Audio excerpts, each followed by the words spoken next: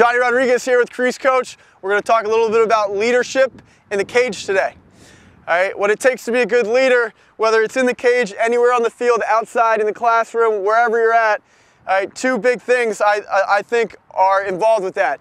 It's responsibility and influence. Responsibility meaning your responsibility to show up to practice on time, your responsibility to show up mentally prepared, physically prepared, ready to go, wearing the right apparel, the right jersey, the right color socks, whatever you got to be doing, you're doing it the right way.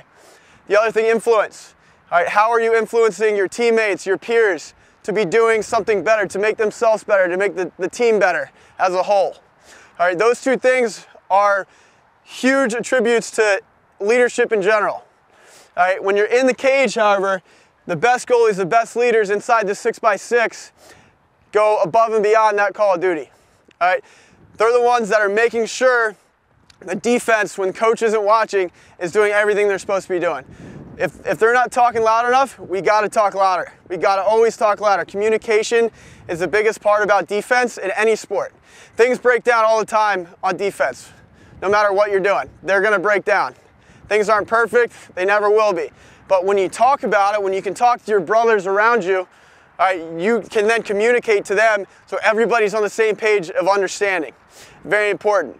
Another thing about goalie is what you bring into the crease with you.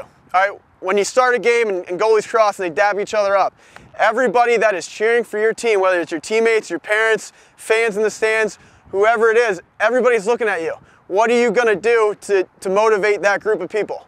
All right, so what I like to do is a little, I'll sprint back, I'll hit the pipe, I'll do a little Father, Son, Holy Spirit, and I'll get a nice little jump in there. All right, and maybe a little punch. All right, just to get the boys going. All right, when you make a big save, all right, your teammates are all jacked up on the sideline. When you make a big one-on-one save, you make a nice stop. All right, and if you just sit there and just put your hands on your hips, all right, and give no emotion to it, they're not going to get us fired up. But if you come out here, you make a big save, and you give it one of these, all right, that's going to fire everybody up. So the presence that you have in net is huge when it comes to leadership. Don't forget about the other two, responsibility and influence, also a huge part about being a leader. See you next time.